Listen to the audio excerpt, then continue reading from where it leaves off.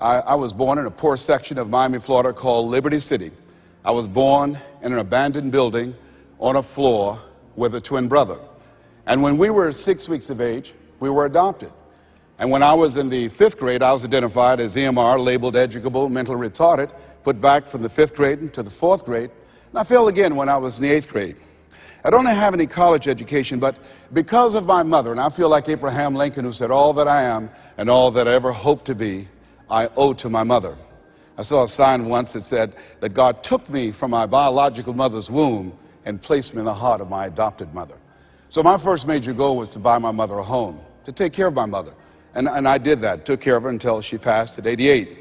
But I'll never forget when I met Mr. Washington. I was in a class waiting on another student, and he came in and he said, "Young man, go to the board and work this problem out for us."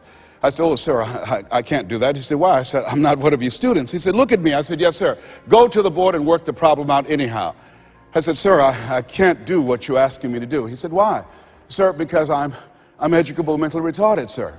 And as the students erupted in laughter, he came from behind his desk, he looked at me and he said, "Don't you ever say that again. Someone's opinion of you does not have to become your reality."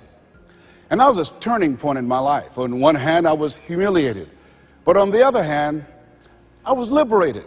Because he looked at me with the eyes of Goethe, who said, "Look at a man the way that he is. He only becomes worse. But look at him as if he were what he could be. Then he becomes what he should be." I've found that most people fail in life, not because they aim too high and miss. Most people fail in life because they aim too low and hit. And many don't aim at all. So raise the bar on yourself and don't ask how you're going to do it. I'll never forget when I decided that I wanted to become a motivational speaker. I saw the late Dr. Norman Vincent Peale, and my heart said, "I can do that." But my mind asked the question, how? And for over 14 years, I would go see Zig Ziglar and Dr. Norman Vincent Peale and Jim Rohn and different speakers, and I would be in the audience, and my heart would pounce and say, "You can do that, Les." And then when I would leave, I would be going to the parking lot, and my mind said, "How are you going to do it?" And I spent so many years trying to figure out how. I wasted 14 years. How many of you ever procrastinated? Raise your hands, please. Yeah, see, so as you begin to think about your goals, the most important thing is, and write this down, commit yourself. See, once you commit yourself, the how will come, the way will come. Once you commit yourself, you will then figure it out. And if you're going in the wrong direction, all you have to do is turn around and go in the other direction. You will figure it out. You want to begin to just challenge yourself. You want to stretch yourself because you really don't know what you can't do. Once you think about the goals that you want to achieve, and I really want to challenge you to make up your mind that you're going to make that happen for yourself. And I hope that it's some goal that really resonates with who you are. When I was a little boy, my goal was to just buy groceries for our family. My mother worked on Miami Beach. She was a domestic worker. And my goal was to really be able to go to the grocery store and purchase groceries ourselves. The families knew that my mother had adopted 7 children. And so they said, "Mamie, whatever food is left over after we eat, you can take that home to the children." They were very kind, very, very considerate people. My mother, who when she worked on Miami Beach, the people were very kind. I was appreciative of their generosity. But as a little boy, I said, "Mama, one day, when I become a big boy, I'm going to be able to buy groceries for us." My goal as a little boy was to buy clothes for my brothers and sisters. We wore the hand-me-down clothes of the children that Mama babysat for when she went over in Miami Beach. And if the clothes were too small, she would let them out. And if they were too large, Mama could sew and take them up. And I'll never forget David Sidursky. His father was very wealthy. Mama worked for him, but David was my buddy. And so his father gave him 2 gifts for his birthday. Gave him a brand new boat, but he also gave him some motivational tapes. Earl Nightingale, I'll never forget. So he said, "David, man, let me tell you something. When I die, you're going to get everything. I want you to listen to these tapes." And when his father left the room, David threw those tapes in the wastebasket. I said, "David, could I have those tapes?" He said, "Yes." I said, "Man, your father said if you listen to these, you can get more and do more than what he's done. He said, hey, look, I'm going to get everything anyhow. Go ahead, take them. Write this down. It's not what you leave for your children, it's what you leave in them. You have something special. You have greatness within you. And the only reason you're here, you are my assignment. You can feel me. Some of you feel me right here in your heart of hearts. And my goal is to get past your mind and into your heart. So it's necessary that you have the mindset that I can do this. You've got to begin to believe and to fortify that belief and feed that belief by listening to tapes, going to seminars and workshops, by challenging yourself, by stretching yourself. It was Osborne who said, unless you attempt to do something beyond that which you've already mastered, you will never grow. And as you begin to challenge yourself, you'll discover some things about yourself that you don't know right now. The other thing is you begin to look at yourself, look at your dreams, and begin to experiment and stepping into your greatness. One of the things that's very important, whatever goals and dreams that you have, make your move before you're ready.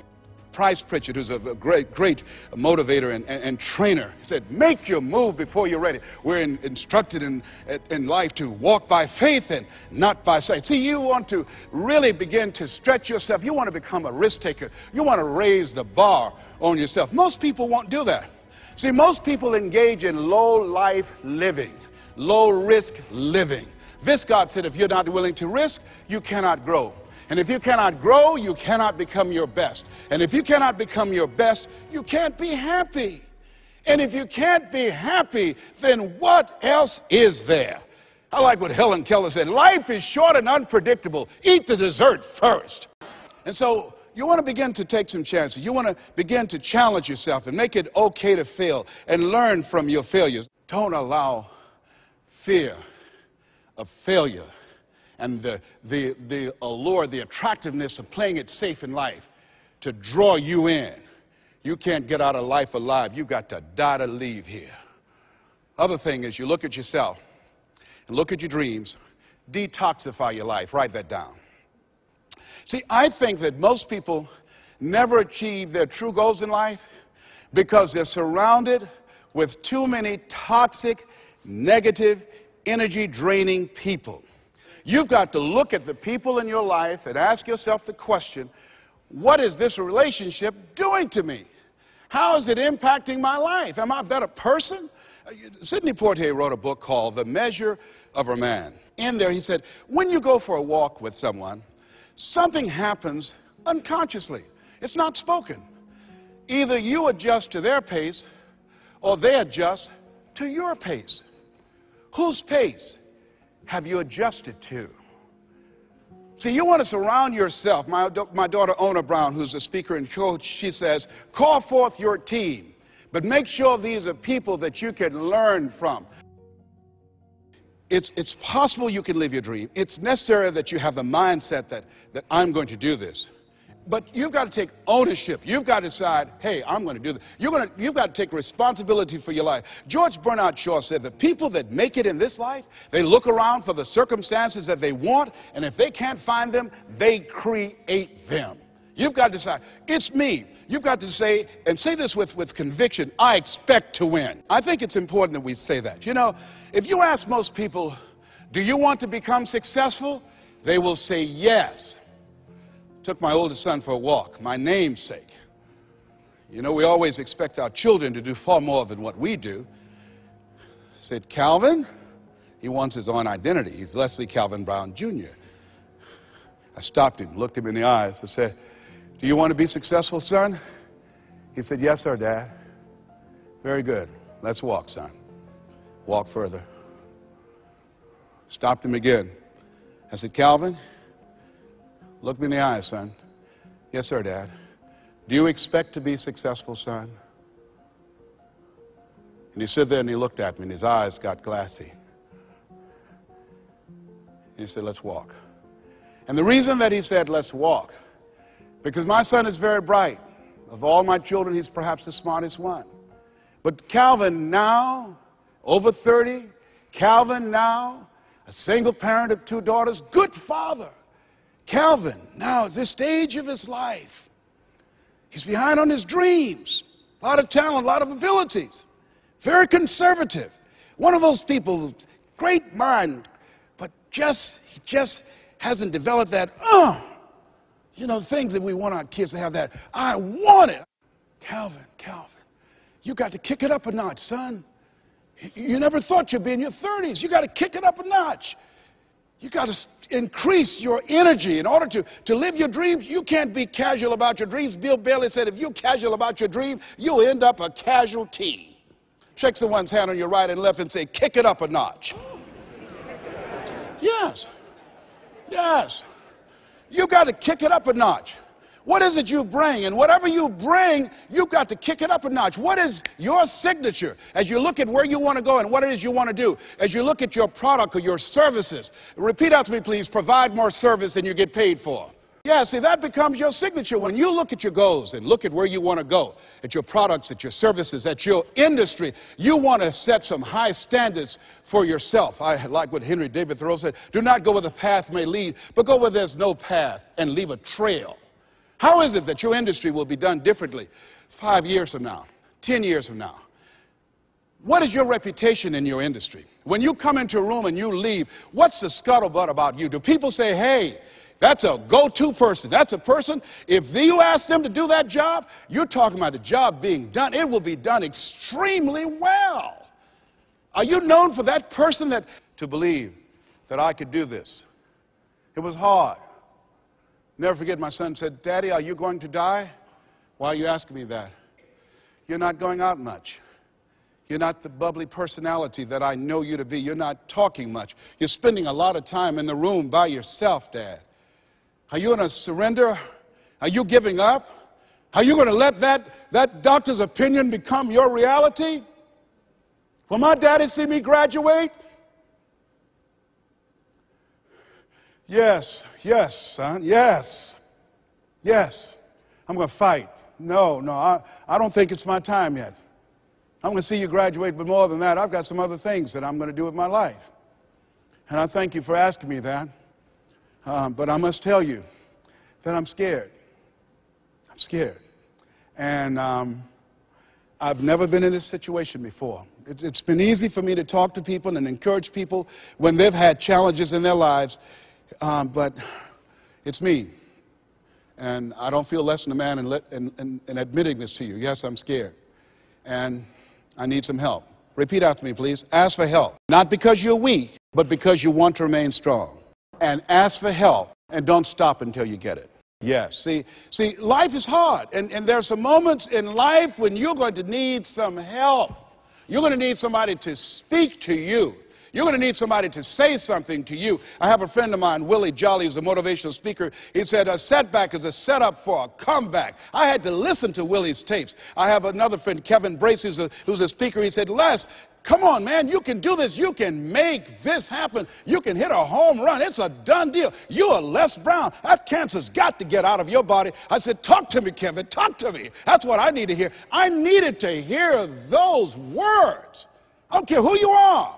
Many people won't allow themselves to ask for help because of pride. Pride cometh before a fall. Because of ego. Ego means edging God out. No, ask for help.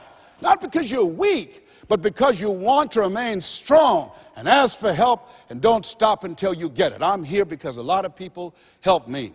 I'm here because a lot of people believed in me at a time when I was struggling to believe in myself.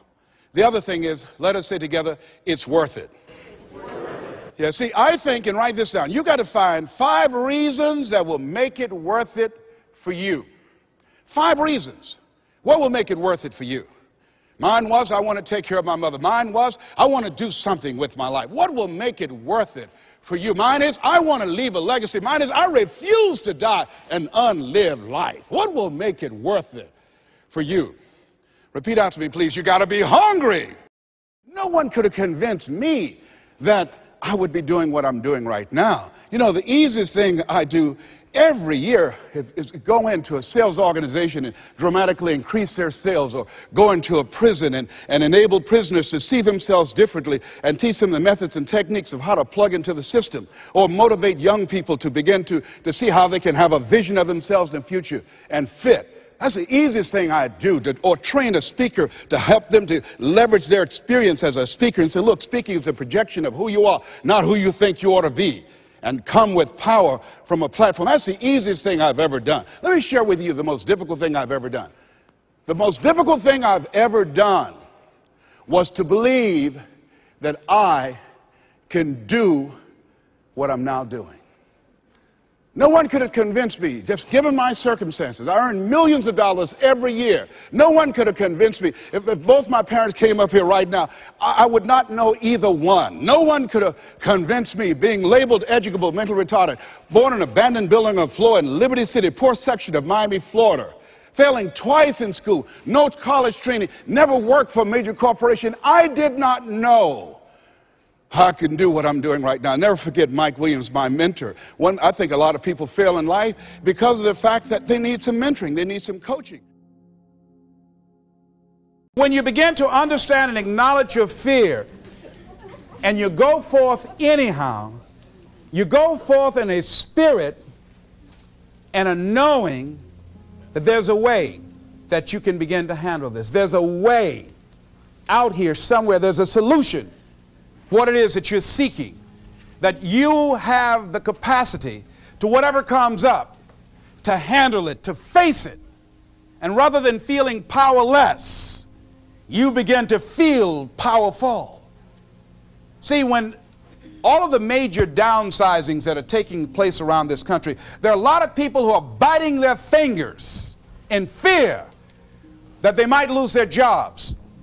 But there are few people who have decided within themselves, I'm going to make it. Some people aren't waiting to be cut. Some people are moving on their own because they feel within themselves, I've got what it takes to make it. They're not afraid about tomorrow because of how they see themselves, because of what they feel that they deserve, because of what they feel that they can create for themselves. Because these people have decided, as they look at the future, as they look at themselves, there's a way. Where there's a will, there's a way for me to begin to create a way out of no way. And when you have that kind of consciousness, when you have that kind of spirit, nothing can stop you. Nothing. What would your life be like as you look toward the future if you decided, I'm not going to allow my fears to stop me? What would your life be like? What would your future be like if you decided to want that which you desire so strongly that it prepares you past your fears, that you experience the fear, as the one book says, feel the fear and do it anyway? What would your life be like? And I'm saying to you that all of us who have been entombed by fear have the capacity to resurrect ourselves. Is it easy? No. It's not easy. Can I do it? Yes. What's one of the ways to get started? Some of us need somebody to hold our hands. Sometimes we need somebody to help us out. Be willing to say, I don't know. Be willing to reach out. Be willing to get some assistance to take you to the next level. One great athlete, you never expect boxers to make profound statements. I think it was Joe Frazier who said this one. He says, all of us are like the blind man at some point in our lives standing on the corner, waiting for somebody to lead us across. See, all of us at some point in our lives need some help, need someone to reach out to us, to throw out the lifeline, to help us go across some treacherous waters that we couldn't navigate by ourselves. None of us do it by ourselves. All of us at some point in our lives. We need that kind of help. We need that kind of assistance because we grow from the people we have in our lives that can enrich our lives personally, professionally, spiritually, and all the dimensions of our lives. We don't grow in a vacuum.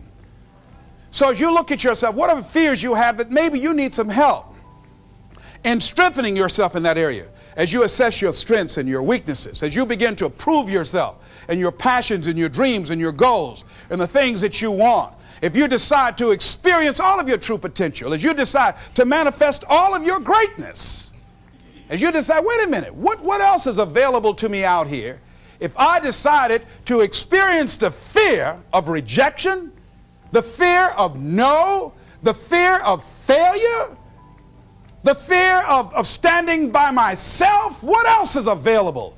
Of taking a chance. A fear of losing it all. What else is available to me that will bring some extra meaning and value?